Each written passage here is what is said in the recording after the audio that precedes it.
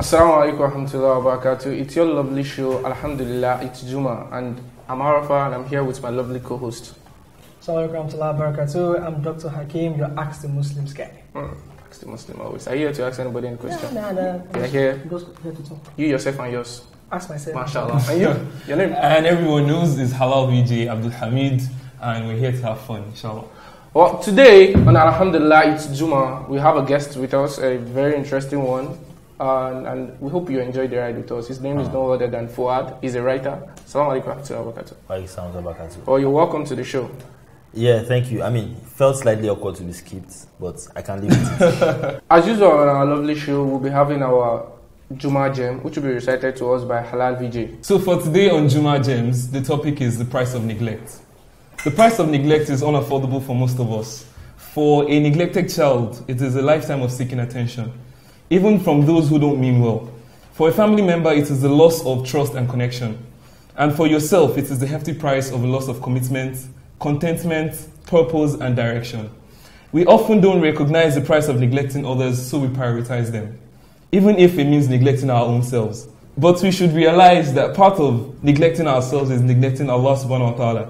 And by losing our awareness of ourselves, we really lose awareness of what Allah subhanahu wa ta'ala has intended for us. Allah. I think that was lovely, because when we talk about neglect, nobody wants to be neglected. I don't think everyone is, and I think it's a lovely piece. So that's why it's called a gem. Yeah, just a brief one from you as regards the piece.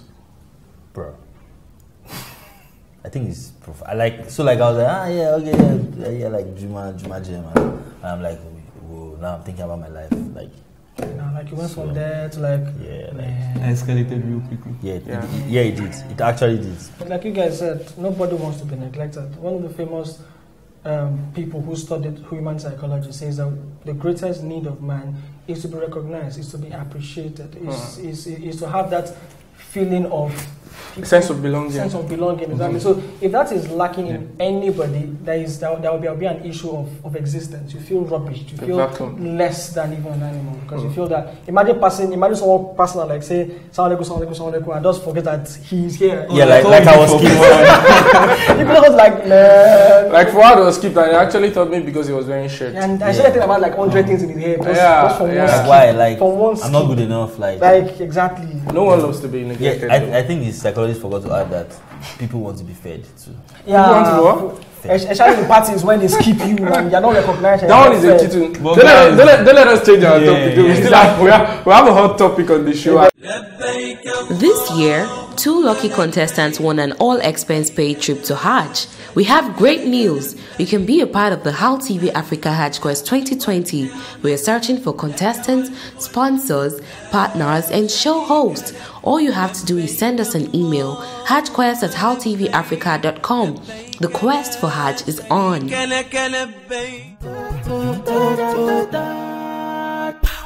How societal trends affect the Muslim youth? Wow. How societal trends affect the Muslim This should be youth? fun. Yeah. What do you think? I have a lot of reservations about that too. Because talking about societal trends now, it's like hectares of land. In fact, you can just go inside and graze. You understand? There's no boundary. There's no fence. There's no boundary at all. At every point in our lives, there's a trend that is ongoing there. I think it's driven by the fundamental need to have as much stew as possible in our lives. I'm coming back to you, Fuad, because you're a guest for the show. So I'll take your point, VJ. So for social trends today, we see that a lot of things are actually out there in the open, and the youths, the Muslims generally, we don't seem to have a barrier or a distinction between what to join and what not to join. In fact, more generally is the use of social media itself. I think that is a very broad one we should talk about. Well, we will talk about it later in the show. So now I want to give our guests the floor now, please. Shoot. So, like, trends. Trends are what they are, trends. Like, they have existed forever. They will exist tomorrow, right? True. I mean, in the time of the Prophet, for example, the trend was oh yeah, like a poet has posted something on the Kaaba, like before he like Islam, like a poet, everybody go and gather read the poem, I'm like bars, right? So like trends will always be with us, and it will always be a question of sieving. What do you want to take? Yes. What do you want to keep? Like it's like a fundamental part of human nature, right? When we're like much younger, okay, I feel like I'm going to give you like how old I am, but I'm pretty young, right? But when I was like much younger, can see. Like I will kind of relax. I'm a baby boy. We can see. You are guys very young. So, very baby. So, like, of course, when we were younger, it was baggies, right? Yeah. They were really big shirts. They were ridiculous stuff. So it was always a question of what is for me and what is not. Yeah. So, talking about that now, we're talking about how it affects Muslim youth, positively or negatively. We all know there's always two sides to a coin, you understand? So now, talking about the societal trends, at what point, you understand? Don't let me stream. Now, how does it affect the Muslim youth positively and negatively here? Okay, so now let me give you a very clear example. Okay. They talked about baggy. Don't forget that at some point when we were growing up, it was fun to step on your jeans. Oh. If your jeans is shorter than you go and lose it at the tailor's place. Okay. Make sure it is long and step on it. Sometimes people like us added extra material, so you could still step on it. So you did that? Everyone did it. I'm judging you. In those days. I'm actually judging because I didn't do it. So like you said, you talked about some point where we were wearing baggy jeans. Yeah. And some of us actually extended that one to ensuring that we stepped on those jeans. It was the trend. But don't let us streamline it to fashion only. Yeah, I was going to say, I'm saying that at that point, for Muslims who ensured that the length of their trousers was at the right place above the ankle. They were like anti-trend. They were against it. They were looking like, hey, do you know what's happening around? See your trousers. And I'm like, are you not cool? Let me use that word. So would you say the fashion trend, in your opinion, the fashion trend at that particular time actually affected Muslims negatively? because some of us then were like, oh man, I can't stay on this side, man. This is the front side. So you drag your trousers down and I wanted to step on it. And now it is the other way around. Everybody's trousers is above the ankle. Yeah, I see you flinging your toe. What's your throw?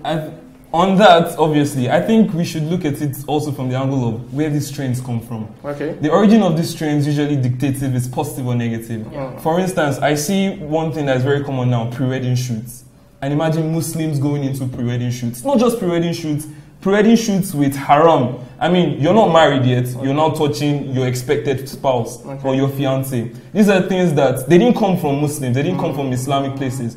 And they have bad origins. So as a result, they have a negative influence on Muslims generally. Talking about pre-wedding shoots, some people must have actually done perhaps maybe their act done. Yeah. So you understand? So it might only be the walima. So Islamically, they can touch. But the question is, at the point of seeing the picture, you cannot decipher who has done act. That is the correct. So you remove doubt from the society. So yes, skip strike 3. in the state of our world today, right? The world is pretty much like a click away, right? It makes the world feel smaller. It makes the lines get blurred and everything. You hear a ton of Muslims. Muslims are safer in the West than in Muslim countries. Do you understand? Okay. Like, you're most likely to not get shot going to Islamia in like the West than even in like Muslim countries because of all the polarizations and everything. Going back to how do Muslims jump into this fast-moving trend? Let's use the word. Yeah, I think. How do they jump in? How do they come out of it? Or how? No. Because the jet thing, because everybody is doing it. Well, actually, in finding solution to every problem, you have to find out you got it. How we got it. Yeah. So that's how we had it getting in first. Yeah. So I think there's a constant need for acceptance, right? Okay. It's standard. It's fundamental. It's not even like cool. It's just fundamental human nature. Okay. Right? Let's take uni for example. We're all guys. When you entered 100 level, there was this slight need to find your crowd, right? Okay, yeah. And when you felt unsafe, you found people that were strong, right? And you became a cultist, for example. If you felt like you were boring and you wanted action in your life, you joined the party crowd, right? And even with that, with this need for acceptance and identity, that is how some people join MSS, for example. So I think it's a constant question of I think as a Muslim approaching society is like society is a battleground. Okay. Right? It's about trying to maximize your wins and minimize your losses, right? So, in a nutshell, it's safe to whatever fashion whatever the trend throws at a Muslim. You need to decipher it. Is this halal or it is haram? Yeah. You understand? Pretty much. I think that should be a foundation on the topic now. Whatever the fashion throws, naturally it's human nature. We all want to follow the flow. We all want to, like I was listening to one of my Ahmed back then, and he was talking. He said, naturally, we all want to drink. We all want, but because of the consciousness of Islam, because of taqwa, we say no. We don't want to do this. You understand? Because I don't want to drink. No. It's just saying that if there wasn't, if let's say drinking is not haram. So at least there was a time it was not haram. There was a time it was not haram, and we found Muslim that was drinking, isn't it? But now that it is haram, Muslims don't. But there is one thing we are not talking about in terms of these fashion trends. What about zina? In terms of trends, rather. What about zina? Don't you think now is like the order of the day, and it is worrisome because it is destroying our family, destroying our community, and above all, destroying our society. I think it's the worst. Literally the worst. You come out now and you brag about body counts. Yeah. You brag about. I mean, people don't. There's no higher against. There's no more shame. This community, this society, this world has now embraced it, and they now portray it in our movies, in our television series, our shows. We now accept it as. Yeah. No, I think it's all right. You get it? So I honestly don't feel like this is new, right? None of this is new. Like, I feel like human beings, like we've run out of innovation, right? So we just repeat. No, the reality is that nothing is new. But talking about zina, most times now we know that it's normal. You cannot say. In fact, now people will look at you as when you say no, I'm not yet. But what about we find Muslims in the society? We pray together, we do salah together. I'm a married now, tough thing. I never even get money myself. If I just find a person who will born two for me, you understand? Man, just find person or one. So, what do you think as regards to that? I think so. Here's the thing.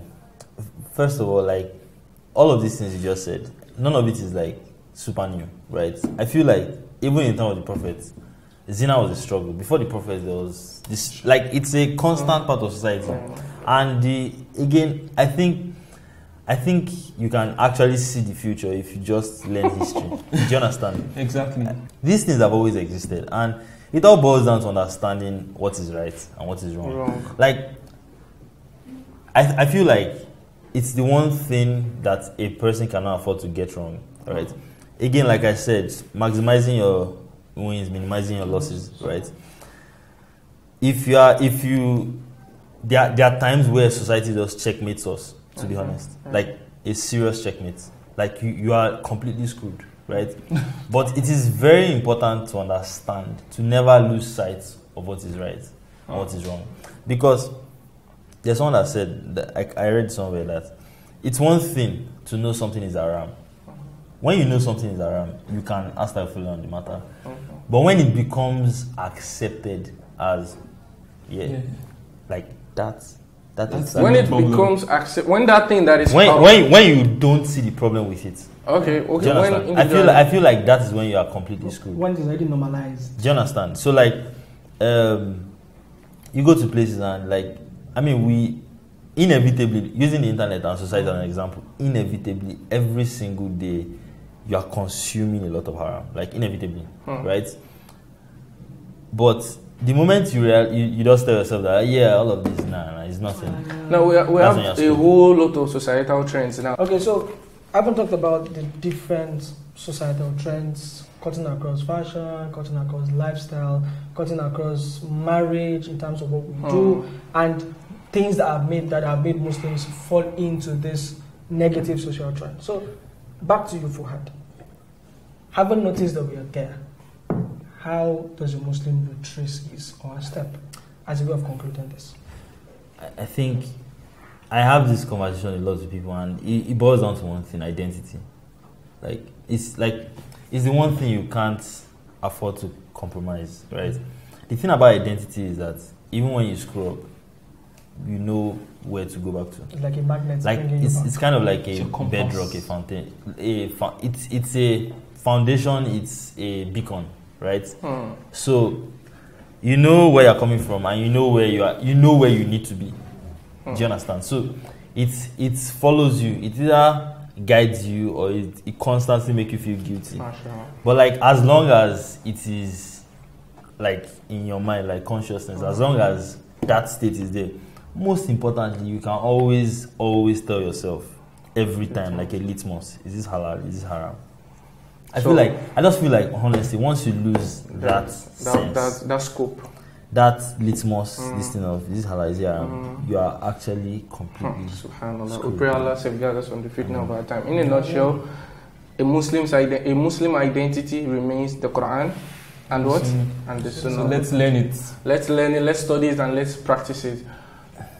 Next on the show, we have the games. Well, you're excited. Don't worry, the games. You clear your doubts. Fuad, I'm starting with you actually. Yes, no one neglects. Like nobody is neglecting, nobody is skipping. Exactly, you and you. I'm starting and ending with you. So what's the game? It's not difficult. It's just a 5-second game. Okay. No pass question. 5 seconds. 1, 2, 3, 4. No, I'm actually like. Take a deep breath. Let's go. So it's a 5-second game. Thousands of Muslims fast during the blessed month of Ramadan without eating a single meal. As little as 1,000 naira can feed a fasting person.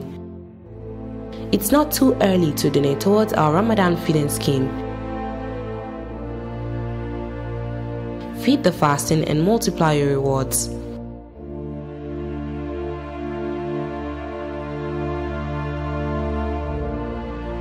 Brought to you by the Hal TV Dawa Initiative.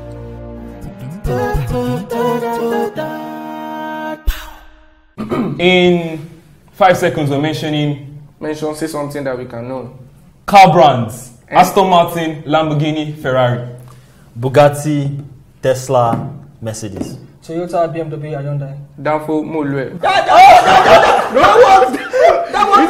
can be Nissan. Danfo can be. No, it's a car brand now. No. Danfo is a Nigerian name for a kind of bus. Molue is a car brand. Where are we? Are you not in Nigeria? No. Danfo is a Volkswagen. It's a Volkswagen. Okay. Volkswagen. Molue is what? It can be a Nissan. Molue is a Mercedes. No. I said Mercedes. You said Mercedes? Yeah. Exactly. Wait. Okay. Fine. I can try it. I think everybody mentioned -1. 3 West African countries in 5 seconds: Nigeria, Togo, and Ghana. Senegal, Kenya, Zimbabwe. Hey! What else happened? I have to do it. Senegal. Say Sierra Leone, Ghana. I said How many countries do we have in West Africa? Exactly. We have 17 countries. 17. Where exactly are you from? Surprise me. Iloke. Which region are you from? IDPs. Iloke. Where is Iloke? You don't know Iloke. Is it West Africa? I'm trying to Moloke. Moloke. Amabonio. All right. So the next person, you. Don't let us. So wait, you've been escaping since. I don't need to participate. I know my position. Let's go. Oh yeah, now. Who is this guy? Oh yeah, now shoot. I'm talking about what people never know. Don't let me do the proverb. Don't complicate life. Let's make it easy. Easy. Subhanallah. You can escalate Oh, yeah, it. shoot, You can escalate it shoot. and say like surgical tool. You had your turn. No, I'm not doing that. That's being biased. Okay, let's go. In 5 seconds, give me 3 secondary school subjects: maths, English, physics. Am I? No, it's going that way. No, wait. Oh, I remember. Okay. I don't have one question. You business studies, social studies. I have one question. Did you actually say Airtel? No, I said health education. I didn't say health education. I didn't say health education. No. Wait, it looks like how many times you write that course in secondary school? Health education. What was the Airtel teacher? No. Wait, you got TMT. You're not being fair. I thought it's going that way. Then it's now. I think Arafah has lost too many times. You know what? You cannot crucify me for what I'm taught. So like, I mean, exactly. This is not a democracy, but we can actually rig this thing. Those in favor of kicking him out, say aye. Aye. Well, it's my thought to do my own. So pay attention. Let's go. Okay. This better be good. Fuad, let me see. All right. His face. So you're answering next. Sure. That's You're answering it. That's no problem. Like After you. Mention 3 PlayStation games: Grand Theft Auto, PES, Resident Evil. FIFA 18, FIFA 19, FIFA 16. Wait, no, be one Tekken 10 and this is football. See. Say your own. This one I don't even know. Alright, inshallah, alhamdulillah, it's Jummah. I believe we've all enjoyed the show. I've enjoyed it, haven't you guys? I have. I do not feel Alright, as my producer is already neglected cautioning as us. I I felt think at we the need to beginning. go off now. Until we meet again in our next episode, inshallah, I remember my humble self, Arafah. Assalamu alaikum warahmatullahi wabarakatuh. Okay, so in order to enjoy all of this beautiful episode we're giving you, subscribe to our YouTube channel at AltTV Africa, our Instagram page is AltTV Africa, Facebook AltTV Africa. Everywhere you go, AltTV. It is very, very important. Very, very, very, very important. Let's put it in different accents. It is very, very important. Accent. It is very, very important. It is very, very important. It is very, very important. Don't mind him. Oh, important's gone. Mr. Fuad, give us your final accents. Like, we don't finish now. Press it. We hope you've enjoyed watching today's episode of AIJ. You can join the conversation online by following us on Facebook, Instagram, and Twitter at HalTV Africa. Don't forget to subscribe to our YouTube page for more soul-inspiring content. Da da da da da da da da da da.